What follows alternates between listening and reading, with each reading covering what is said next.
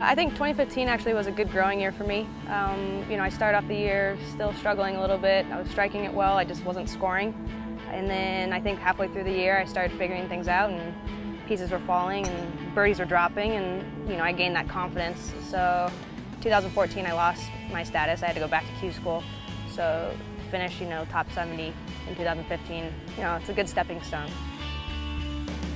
Let's just say I don't ever want to go back to Q school. It's just a stressful week, and to have to go back and your career's on the line, and what tour you're going to play on. I mean, it's awful. And that's how 2014 was. Is all of a sudden the cut line became this object versus the big picture of things, and it's like looking back and going to Q school and going, the cut doesn't seem so bad now when I'm trying to get top 20. So it was a good learning experience, and I think it made me stronger. So no regrets.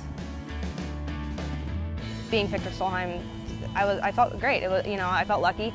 At the time, Rosie saw in me what I saw in myself, and she believed in me, and I went out and did what I could. It created a lot of controversy, and that created a lot of doubt and question in my own mind, which I struggled with and had to kind of learn to overcome. But that tournament's awesome. It's probably one of my favorite ones that we're able to play in, and I can't wait for the next one that I get to play in. I think at the end of the day, you have to be a representation of yourself.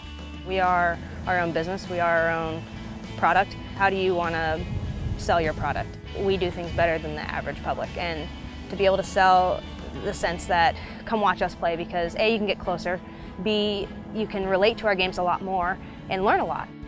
It's interesting, like women's tennis. I mean, for a while they bandwagoned off the men's circuit, but they went on strike and they said, look, we're not playing unless you raise our purses. And I really admire that. I wish we had more of that strength out here to say, look, we are worth more. We are worth just as much as the men are, and we want to play for that. I think golf has made me worldly. It allows us to see the world and see, how good we really have it, and what else is out there. And I think at the end of the day, it makes me appreciate what I do have.